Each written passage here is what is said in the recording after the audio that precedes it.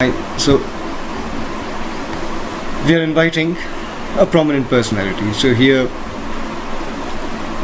look at here. I should have written our address, the school's address. Of course, this particular letter would go on school's letterhead. Thereafter, date, having left a line. Thereafter, the address of the person, and again leaving a line, and we begin the letter. Even before salutation, we wish him or her the time of the day, and thereafter we begin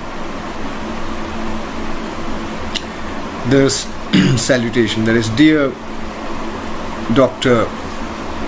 Roshan S.S. Chahal, and these particulars have to be punctuated, or I also have an option of not punctuating. Either I punctuate all the particulars. That particular format is called in that particular format of the letter, the particulars are closed, wherein each particular is punctuated. So I write 14th May, 2019, put a full stop over there, closed. Dear Dr. Roshan S.S. Chahal, closed. Alright. Or I can leave it unpunctuated. That's an option. Modern trend is leave the particulars of the letter unpunctuated, and everything is left aligned. There is the paragraphs are, when you paragraph, you leave a line and then begin right at the margin. Begin right at the margin. So it would gladden you to learn that the year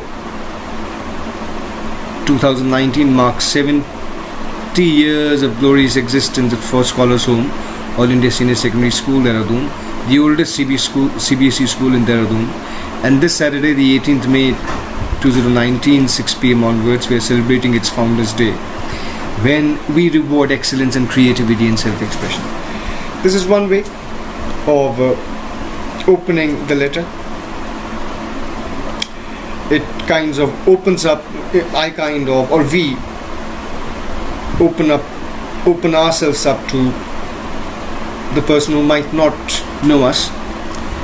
So I could have worded it. There are so many other ways. I could have begun by describing the exact location of Scholars Home and the excellence its alumni has achieved,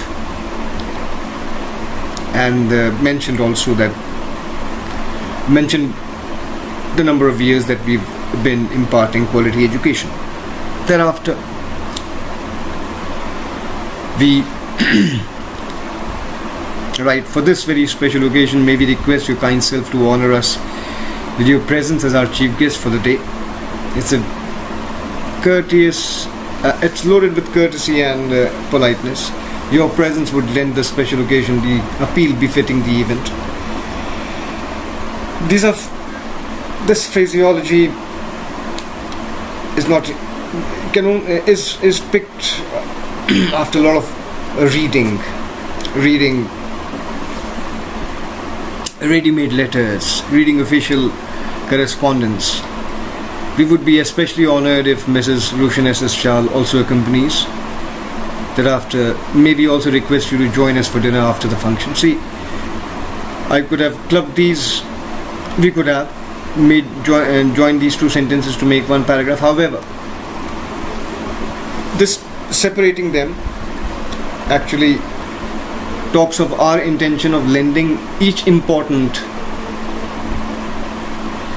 piece of information its due importance, giving it the importance that it deserves. So each important piece of information comes in separate lines. In anticipation, yours sincerely, and the name of the principal. This is not the standard way or the only way to address this particular situation. Not necessarily. There are so many other ways. So if you read official correspondence, an official correspondence is to be found in newspapers or in magazines or in other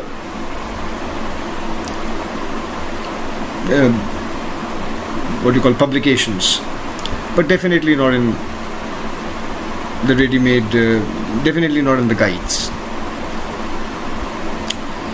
And it is important that I be on a look. I keep my eyes, mind, ears wide open and pick up and be on a lookout for relevant phraseology, phrases, words and phrases are contextual and they have to be used in that particular context only.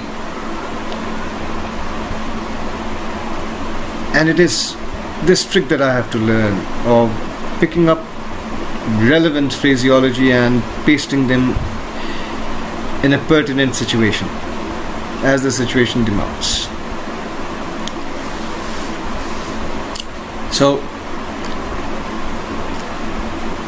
again, it all boils down to reading.